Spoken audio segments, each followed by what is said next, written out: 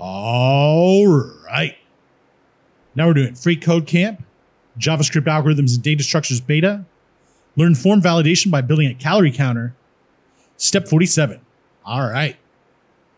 So now we're going to create another label element on a new line at the end of our HTML string.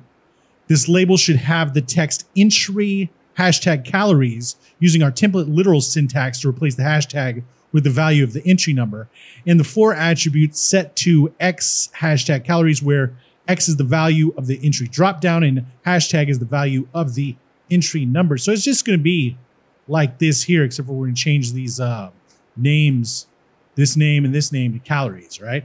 So let's just take from the end of 23 all the way up to the end of 22. Copy that. Let's go to the angle bracket, the closing angle bracket on the end of 24. Drop this off like this and make sure it's before the backtick character. You know, we want to keep it inside the template literal. And let's change this name to calories. And let's change this name to calories as well. Calories, all right? And what do you want to bet we're going to do this input type on the next one? What do you want to bet? Anyway, let's check the code. Looks good. And submit it. All right. Is that it? Anyway, whatever. Now we're on to step 48, and we'll see you next time.